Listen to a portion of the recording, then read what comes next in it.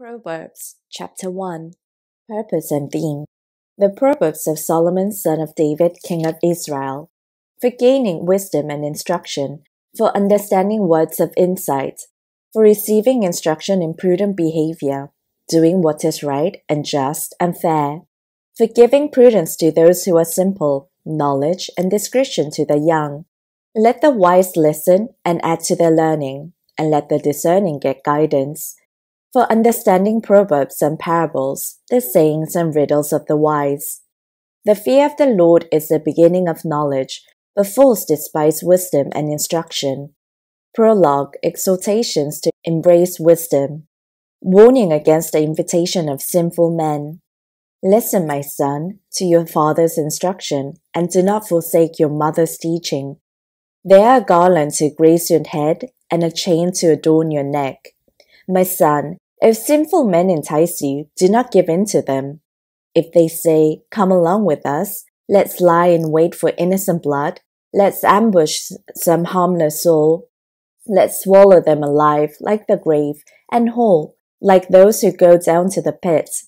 We will get all sorts of valuable things and fill our houses with plunder. Cast lots with us. We will all share the loot." My son, do not go along with them. Do not set foot on their paths, for their feet rush into evil. They are swift to shed blood.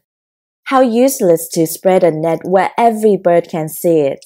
These men lie in wait for their own blood. They ambush only themselves. Such are the paths of all who go after ill-gotten gain. It takes away the life of those who get it. Wisdom's rebuke. Out in the open, wisdom calls aloud. She raises her voice in the public square. On top of the wall she cries out, at the city gate she makes a speech.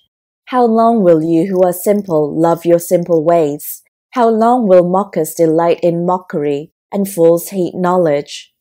Repent at my rebuke, then I will pour out my thoughts to you. I will make known to you my teachings.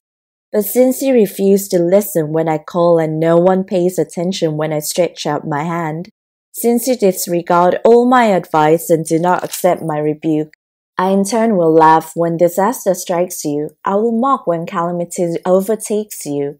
When calamity overtakes you like a storm, when disaster sweeps over you like a whirlwind, when distress and trouble overwhelm you, then they will call to me, but I will not answer. They will look for me, but will not find me.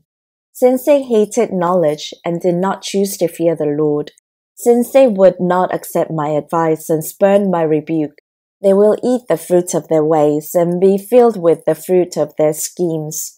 For the waywardness of the simple will kill them, and the complacency of fools will destroy them. But whoever listens to me will live in safety and be at ease without fear of harm.